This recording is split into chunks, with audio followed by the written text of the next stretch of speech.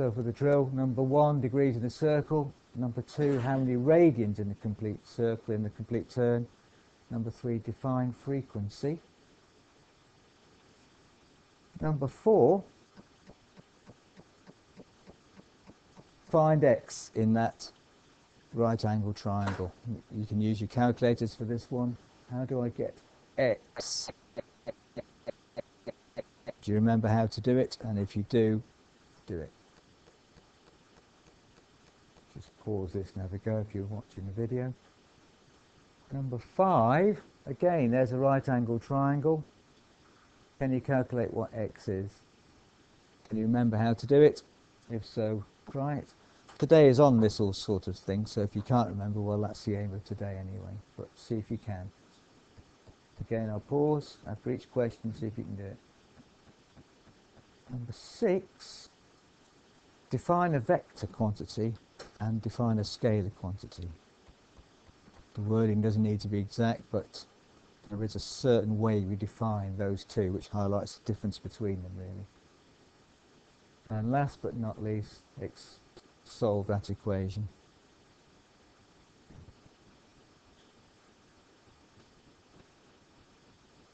Okay, let's have a look then. So, for number 1, the number of degrees in a circle, 360 degrees in a circle, that's an arbitrary figure that's been chosen. So we divide a complete turn into 360 divisions. 2 pi radians in a complete revolution, and that definition is more in terms of the actual circle rather than an arbitrary amount, as we'll see. So 2 pi radians is a complete turn, and if we want to define frequency, then that's the number of cycles or number of turns, complete revolutions, per second, measured in hertz, when 1 hertz is 1 cycle per second. So 1 complete revolution, if we're talking about things rotating per second, is 1 hertz.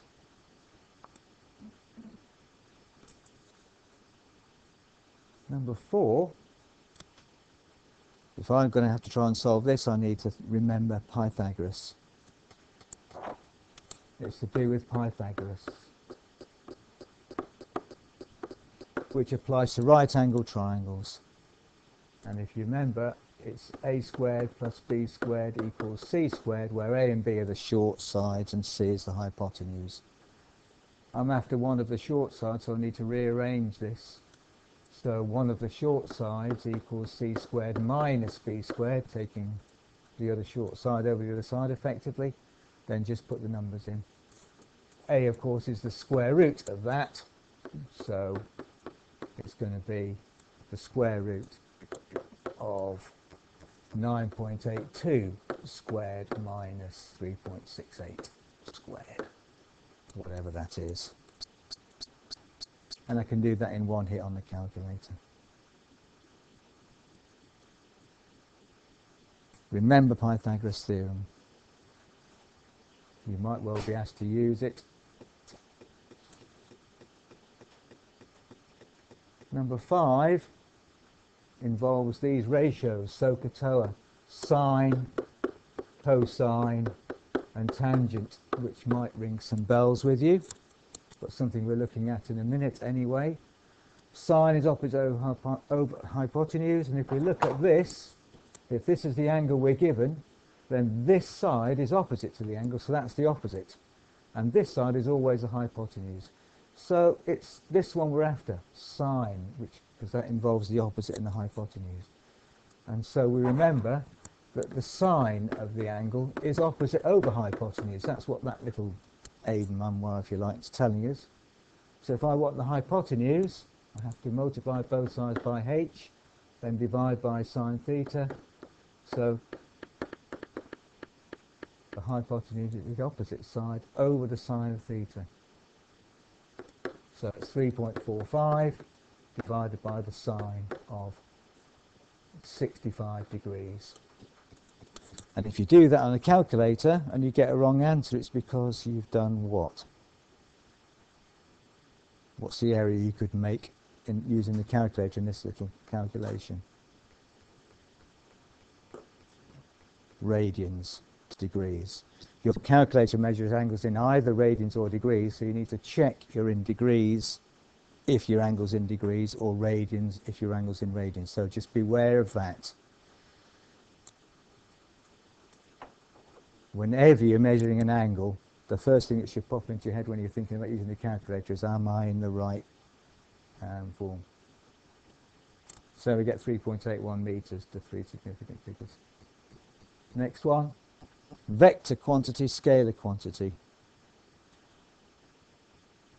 A scalar has magnitude only.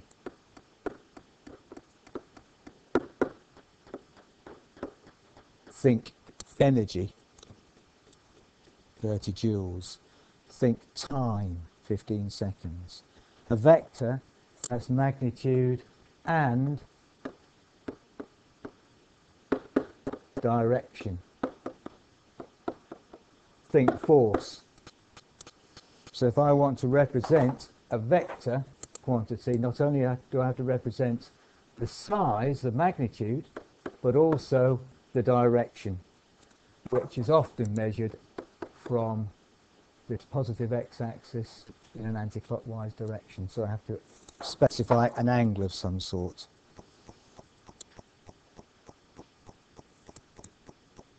So if I've got this sort of vector idea, often I want to know, well, what's the effect of this force in the horizontal direction? What's the horizontal component? What's the effect of this force in the vertical direction? What's the vertical component of that force? And when we're working with forces, we often do that. And hopefully you can see the horizontal effect of that force is that side of a right-angled triangle. So the ideas of Pythagoras and sine, cosines and so on are often used with vectors. Last one, solve this equation where it's going to have to be expanded out, simplified, and then we get a value for x. So if we expand it out, we get this, and you may well have done it that way. Anybody think of a different start point? Look at it again.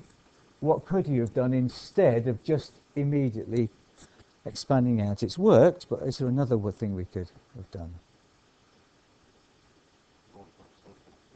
Good, divide both sides by 3. If I divide both sides by 3, I get rid of the 3 here, and this becomes a 2. And then that just makes the expansion a little bit easier. So this sort of practicing these ideas of solving equations and expanding and all the rest of it, the more you do, the more you see little shortcuts like that.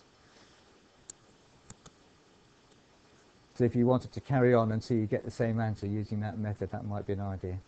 Okay, so I'll stop that there.